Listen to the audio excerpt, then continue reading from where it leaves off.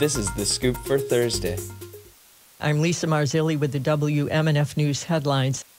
A referendum that asked Hillsborough County voters to increase their property taxes to help teachers was blocked from the ballot by county commissioners yesterday.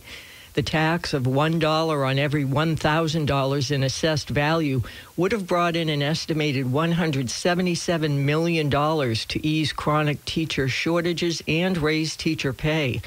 The Tampa Bay Times reports that state law would not allow the county board to kill the tax outright, so commissioners used an obscure law that allowed the board to rule on the timing of the referendum.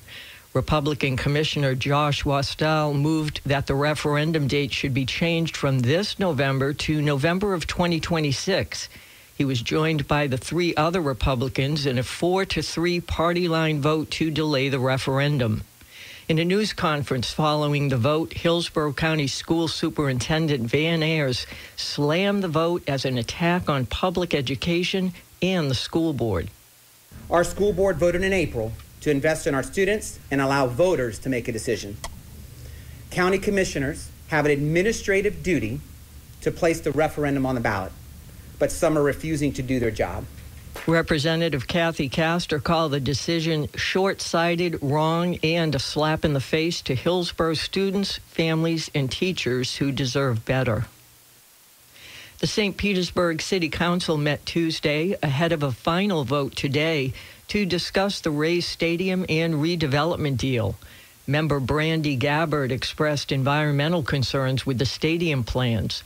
The draft says the developers would use good faith and commercially reasonable methods to get LEED certifications for the stadium. LEED, or Leadership in Energy and Environmental Design, is the most widely used green building rating system. But Gabbard says those certifications focus on sustainability, not resiliency. I would much rather look back on this after it is built and be proud of the way it is built versus being proud of a placard on the side of the building that says LEED certified. The draft also promises energy conservation by implementing solar power. Predicted costs of the project are estimated at $6.5 billion. Funding for a popular homeowner hurricane hardening program ran out just 2 weeks after applications opened up.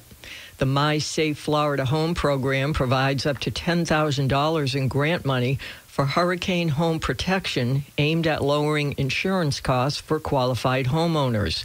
Despite the addition of $200 million in funds to the program by the Florida legislature this year, the money was gone 2 weeks into the application process that began July 1st. New applications have been paused. Homeowners who've already had initial inspections can still apply for grants.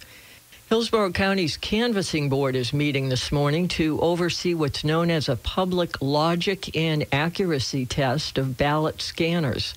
During the test, stacks of pre-filled ballots are scanned through a random selection of ballot scanners that will be used in the upcoming election.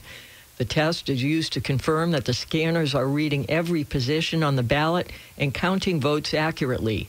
Election supervisors are required by Florida law to perform the accuracy test prior to every election. Upon completion, the equipment will be sealed and kept under camera surveillance until being deployed to voting locations. After the election, the Canvassing Board will oversee a post-election audit to verify the accuracy of reported results. Florida's most popular freshwater game fish has a new name. The Florida Fish and Wildlife Conservation Commission announced yesterday that what was known as the largemouth bass in most of the state is now called the Florida bass. Using advanced genetic analysis, a recent study by Yale University determined the Florida bass to be its own species, separate from the largemouth bass.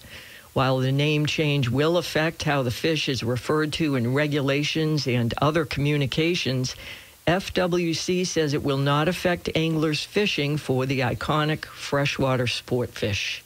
I'm Lisa Marzilli with the WMNF News headlines. This is The Scoop, recorded at WMNF Tampa.